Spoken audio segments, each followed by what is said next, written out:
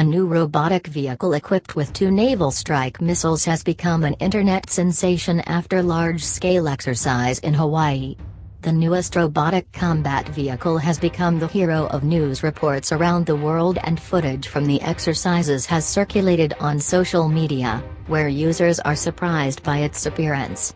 This unfamiliar new vehicle with the ability to be remotely controlled by a distant operator looked like a JLTV but without a cab, equipped with an assortment of sensors and cameras, and topped with a launcher for a multi-mission cruise missiles. The new vehicle is called the Navy Marine Expeditionary Ship Interdiction System NMESIS.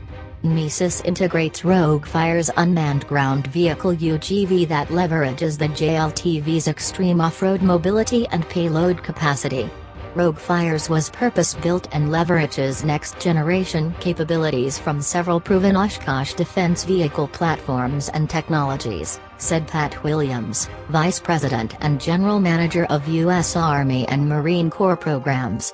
Much like the JLTV itself, ROGUE-Fire's is tailorable to the mission at hand.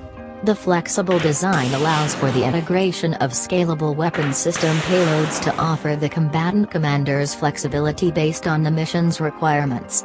As part of the demonstration, a NMESIS launcher successfully launched a naval strike missile NSM and scored a direct hit on a target at sea. The NSM is designed to destroy heavily defended maritime and land targets. It is a multi-mission cruise missile developed by Raytheon and Kongsberg.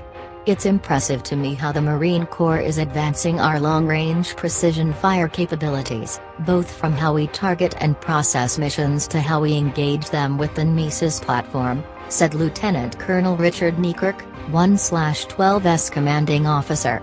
The capabilities within a fire direction center now rival those previously found in a combat information center aboard ship.